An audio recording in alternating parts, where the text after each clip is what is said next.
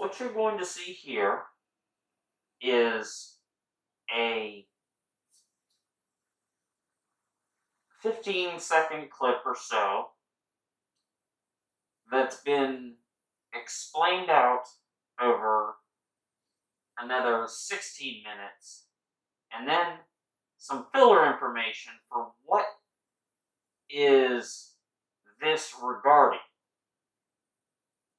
This explains to you a new way of looking at things that are everywhere and date back to the beginning of film and its commercial distribution. This right here is an example of the leadership of the people of Cobra.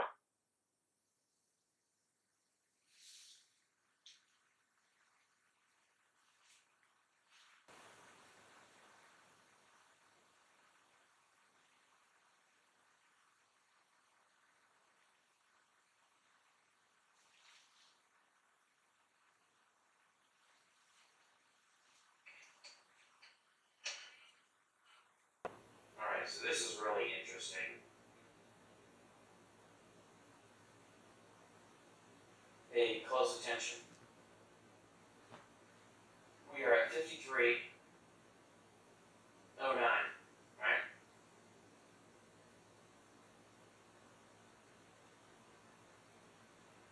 Now pay attention to what you're hearing, pay attention to what you're looking at, and remember that you have to match up the screen with what they're saying,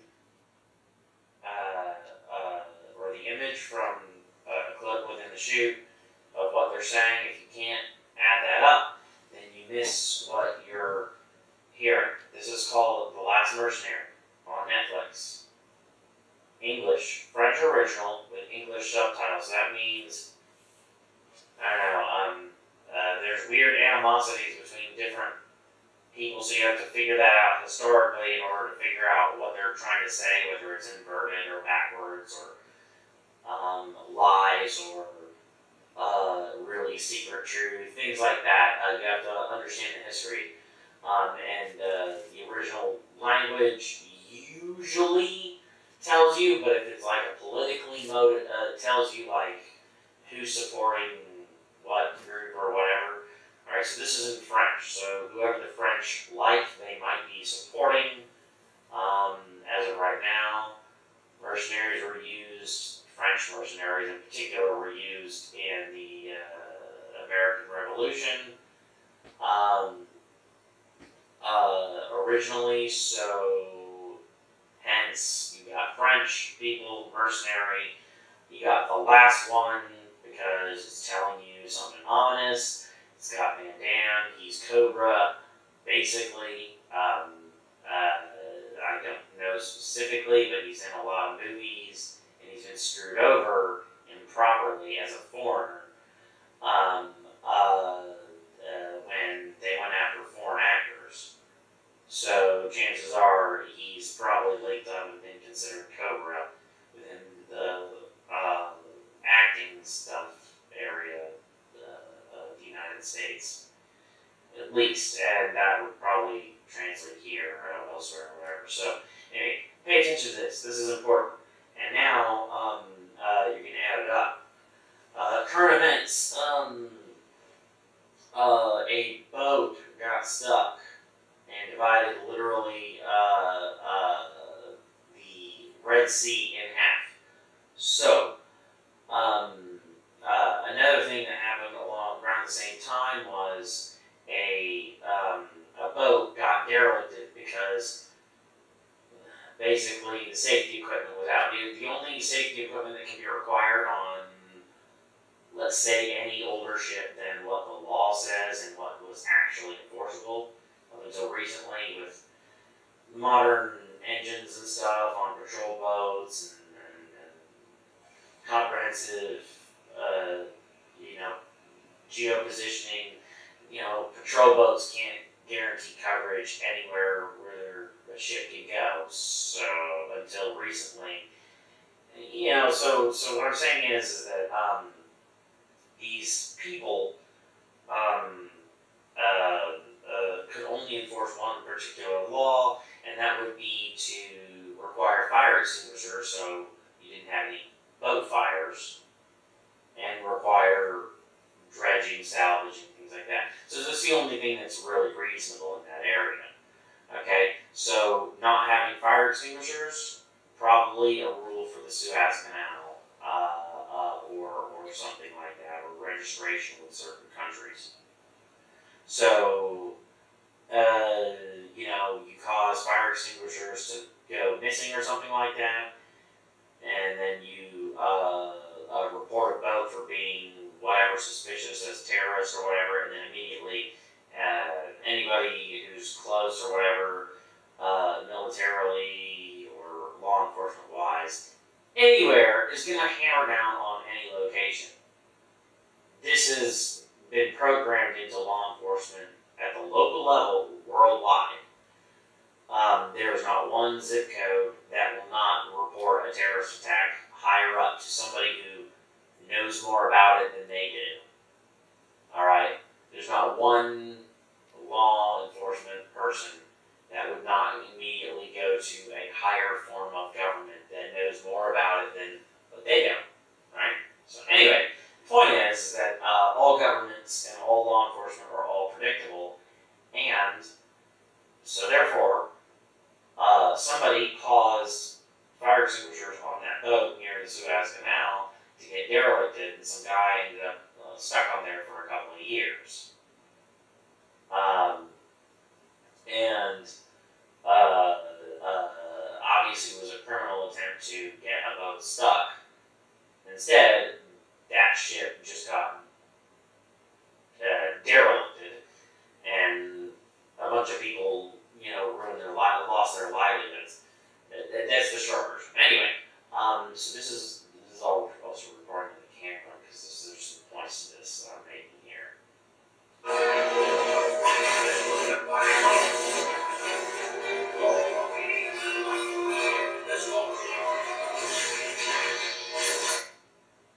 Alright, so this is 53. Well done, Bushwold. Champion of the world. Why didn't you bring any weapons with you? Killing. Just kills. Alright, pay attention. Okay. So 5331. The doors are repleted. We'll find that case your position on C12. We're good. Not C12, so we're good.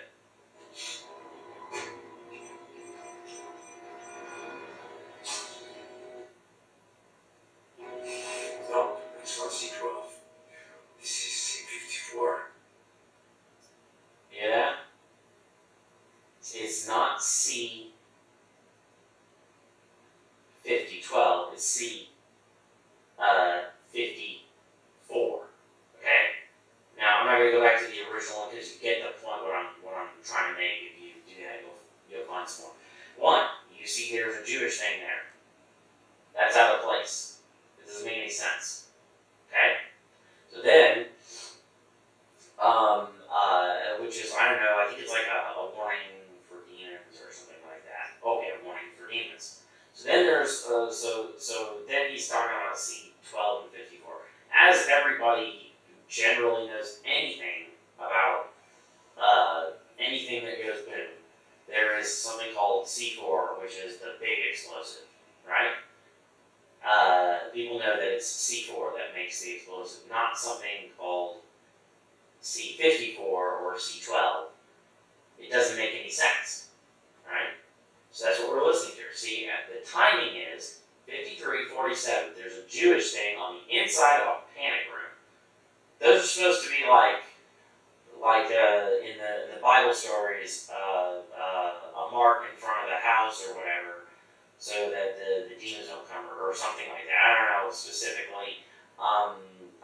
The Christian version of what it's for is not the same as an actual Jewish person's. I just know that for a fact.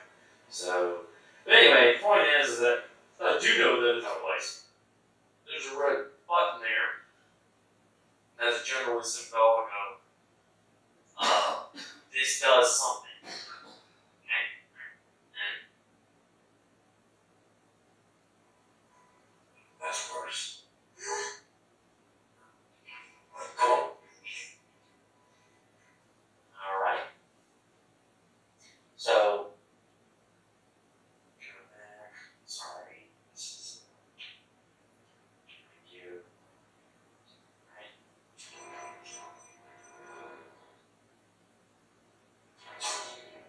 C53, It's not C12.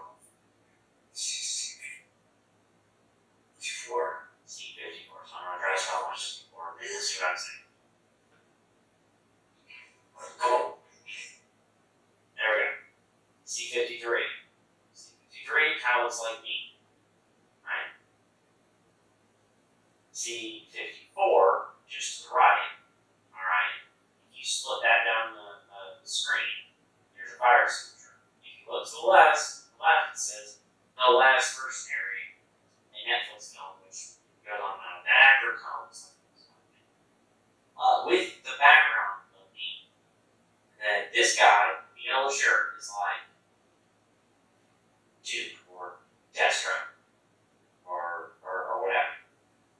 Where he's a former wet worker who basically had one thing that you don't mess with, which was me, or crazy shit will happen, right? And doing impossible things, or so it seems, right? Anyway, so right there, the C53, C54, right? There's a comparison being made there. Alright, but it also is literally saying the last mercenary is on literally right in front of you. Okay? Or just to the right. You could look at this as meaning a number of different things, but either way, those meanings are useful to people figuring out what's going on. Okay?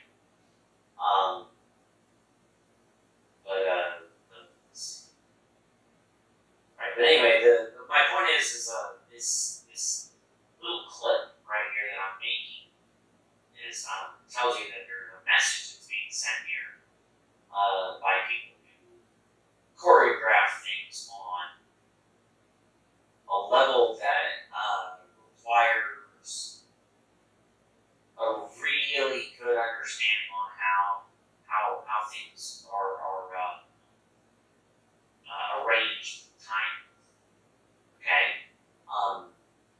And so the skill of orchestrating other people to get that timing right, when they don't know anything about it really,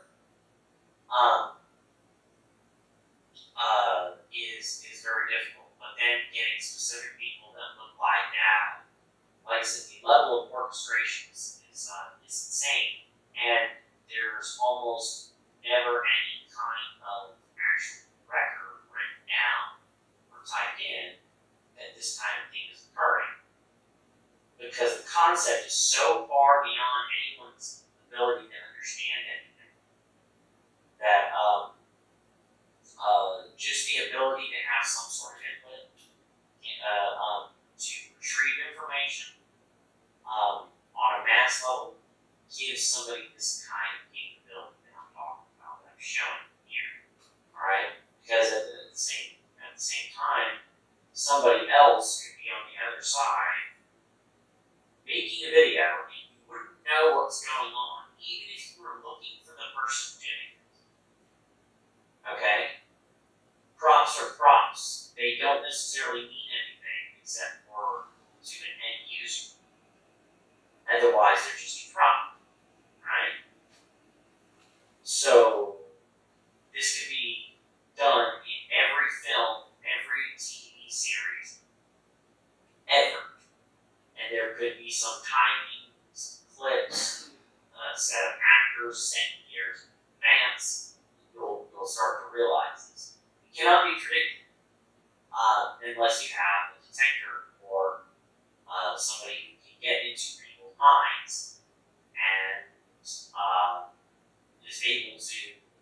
understand that there could be a bunch of different people working on the same thing and not even know it. So therefore you need somebody to get into somebody's mind and a detector in order to be able to keep anything like this from ever happening. Then again, what if you're only looking for one thing placed at a specific time and you knew it was going to happen? Like me, observing this, recording this, making an example of the level of things that people need to be able to figure out in order to run a country. You have to be able to figure this kind of shit out. Easy. You have to also, you have to know first that you didn't do anything like this. This is old strategy. This is like 1940s, 50s level strategy. It's just like a lot nicer and doesn't involve like the destruction of like tapes being started and stopped by years on film or anything. Because you got the digital just start and stop. Your only issue is buffering if you want to monitor somebody looking at specific things online. And this one definitely is. The question is whether somebody's doing anything with it because nobody reasonable is running the government. Saboteurs are. And that's. Anyway, enough of that. This is 15 minutes and I have thoroughly explained this. People should understand. This is telling people about what this is. Okay? This is an event that's occurring. If you move past the event, it will have no relevance.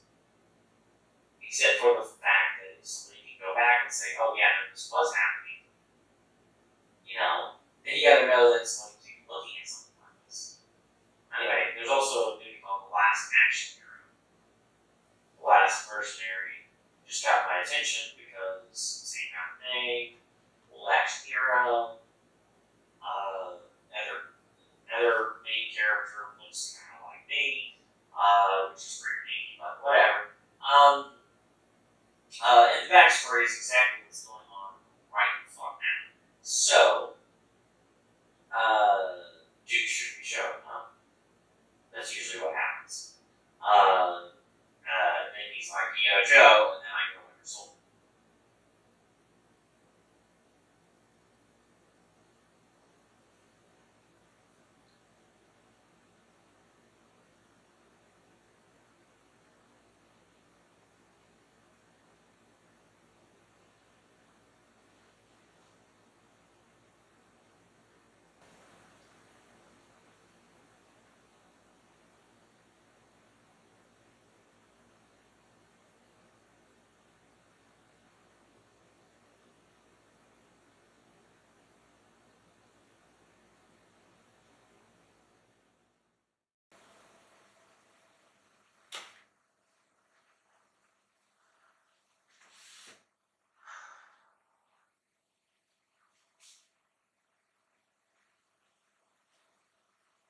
Well, Duke, it really is just like yours. But it's more evil. Because it's a cheap copy and does magic and shit.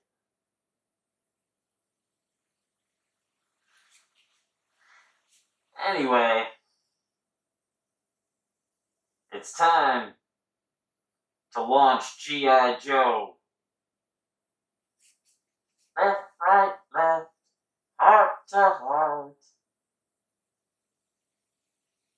Left, right, left, the battle wages on. For toy soldier.